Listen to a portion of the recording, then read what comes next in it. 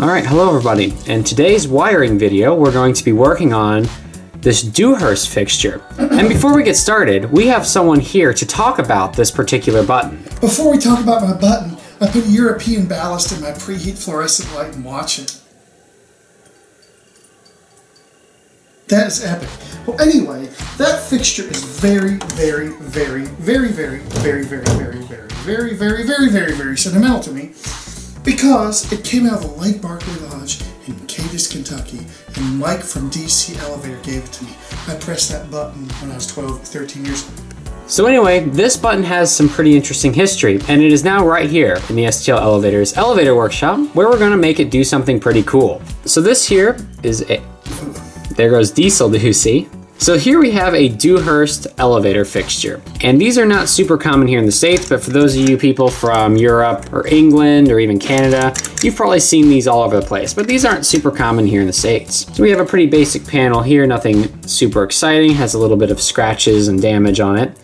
The button itself, see, is very shiny, and it's got this little red ring all the way around. You might not even notice it, but it's there. So turning it to the back, we can see the little sticker. Manufactured by Dewhurst, Canada. So you can see this button is from Canada, which kind of explains why you see it in Canada a lot. And here we have the actual back of the button, which we can see is pretty big and pretty solid looking. So we're going to take this button off and take a closer look at it. So as soon as you pull the two nuts off, the first thing you'll notice is it gets very wobbly, and we can pull off the base just like this. And this is what the base looks like.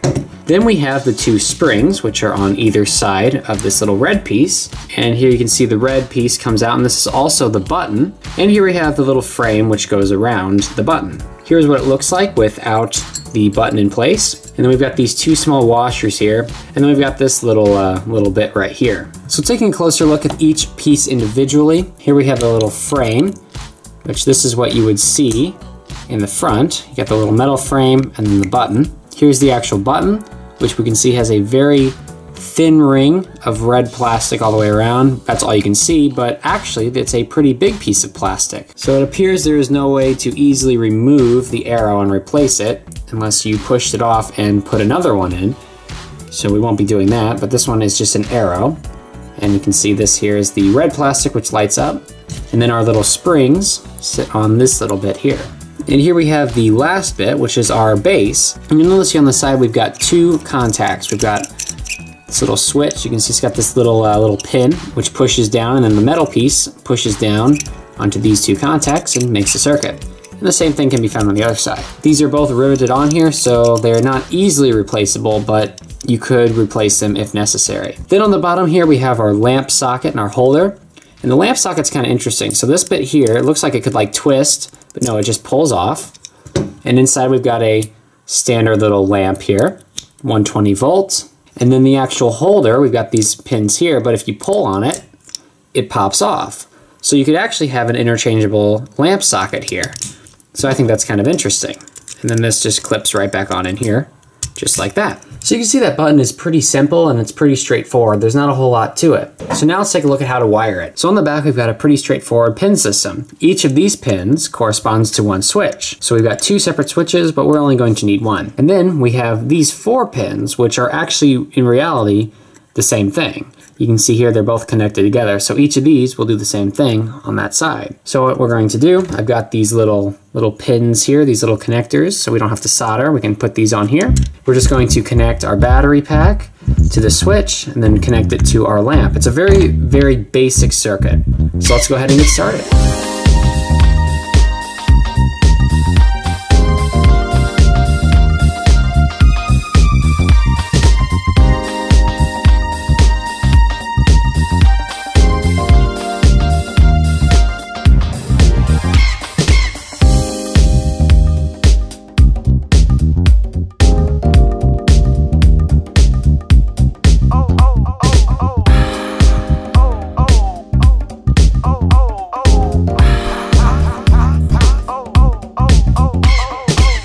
Alright, so you can see here we have a very simple wiring job, very easy, nothing too complicated.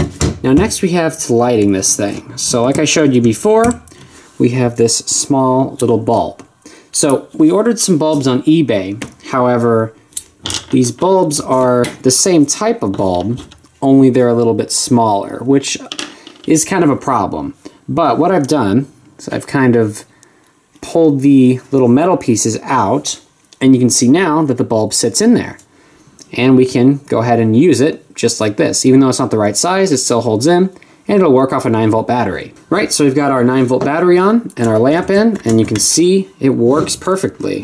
When you press it in, the ring lights up and it looks very awesome. So the last thing I'm going to do is just attach the little battery to the back with some Velcro, and that's going to be it for this wiring. This was a nice, short, easy wiring on a button that will be going back to the Elevateurs Elevator Museum. So what do you think of the button? I think it's awesome. And he's working on his preheat fluorescent light fixture. Alright, so thank you guys for watching. Hope you enjoyed this little elevator part video. Hope you learned something from it. And we'll see you guys next time.